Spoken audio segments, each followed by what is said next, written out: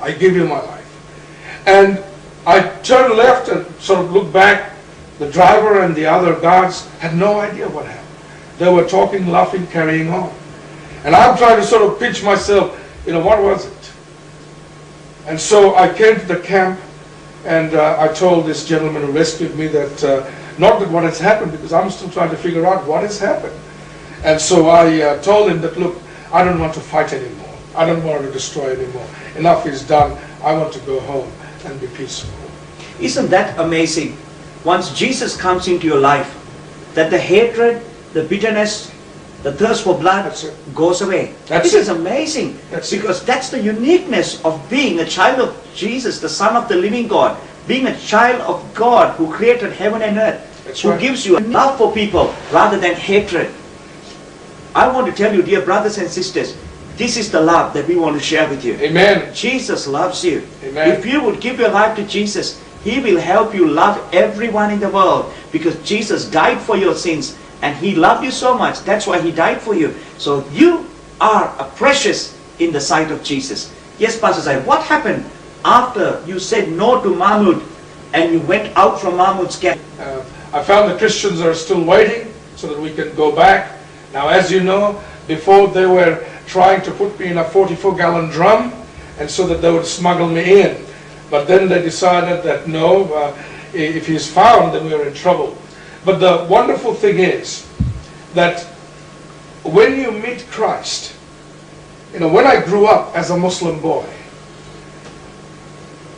I hated the Jews because they were my number one enemy. It was my goal to annihilate them. But when I met Christ, He has given me such love for the Jewish people. Amen. And the Bible tells us that we are a new creation in Jesus Christ. It's not that He gives us a new start in life, but He gives us a new life to start with all over again. Now, that is the miracle of miracles. And so, when He gives that new life, all things of the past is gone. Amen. And I still find it hard how at one time I was hating the chosen people of God so much, but now how can I have so much love for them? And this is the amazing thing. And we know in the Bible, one of our Lord's title is Prince of Peace. And you cannot have peace without the Prince of Peace. And this is a blessing from Him in such a wonderful way. So from this point, you really started reading the Bible, and the Lord most miraculously saved you from that place, and He brought you out from that place? Well, Pastor Danny, after that situation, I have been probably before a gun 6 times. I can remember some of the situations so vividly. And every time the Lord has pulled me out of it. When I thought that next minute I'll be dead. But every time He has pulled me out. And there was an army officer who was in charge of me to interrogate me, all my activities and everything. And he told me this before he left my town. He said, whenever I came to your house, I had plans to put you in prison, to find out what the prisoners are talking about, to put you in the border areas to help the armies. But when I came to your house, as soon as I crossed the front gate of your house, something has stopped me from presenting my plans to you. I do not know why. I have a soft spot in my heart for you.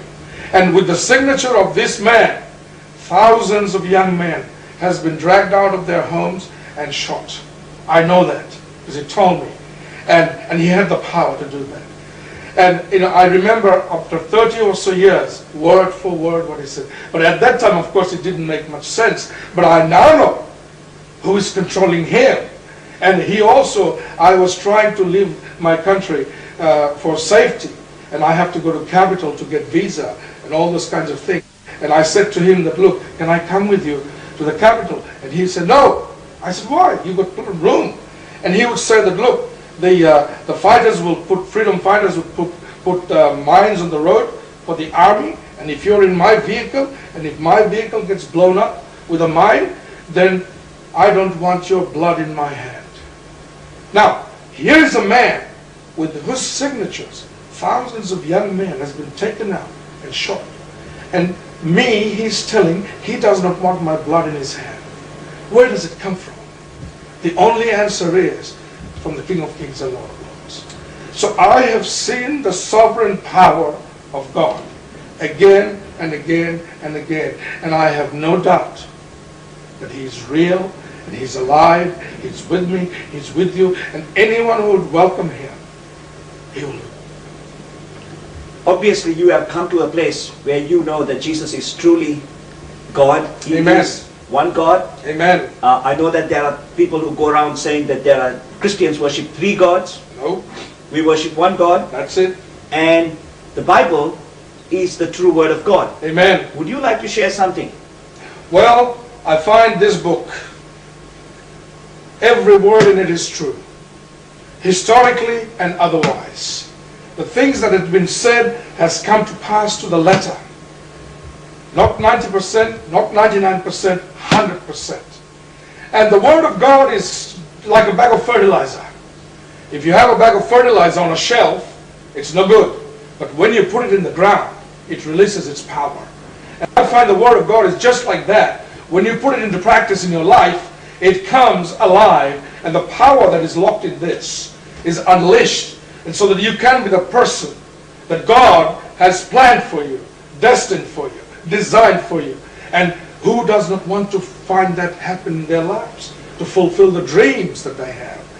Through this book, you're able to. I believe this is the Word of God, and I believe it is His inspired Word to give us guidance and to tell us. Also, I find this as a love letter from my Father in heaven, that He has given me a love letter that I can read, I can know Him, I can understand Him, I can communicate with Him. And this is why this is very dear to me. And I also know, Pastor Danny, that Jesus Christ is the only Lord, the only Savior, the only God, the only Messiah. And there is no one else, because He said, I am the truth, I am the life, I am the door, I am the only way to the Father. There is no other way. Now, either He's the greatest liar, or the greatest madman, or what He said is true.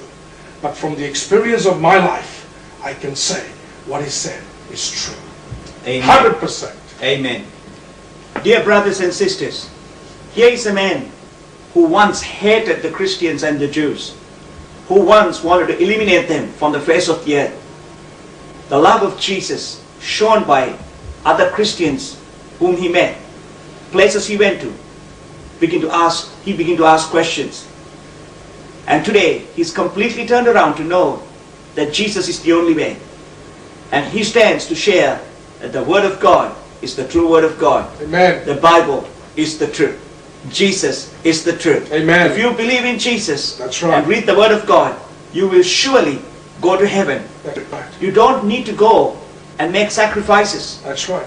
Because Jesus made the sacrifice on the cross of Calvary for you. Hallelujah. So you are free right now. You just got to accept Him into your life. Yes. Ask forgiveness and say, Jesus, come in. He will come into your life. That's right. And He will change you. Amen. Pastor Zahir, you have gone on from one end to completely another end. Yes. Today you are pastoring a church, yes, preaching the Word of God. yes, And you are a shepherd to many sheep. yes. God bless you.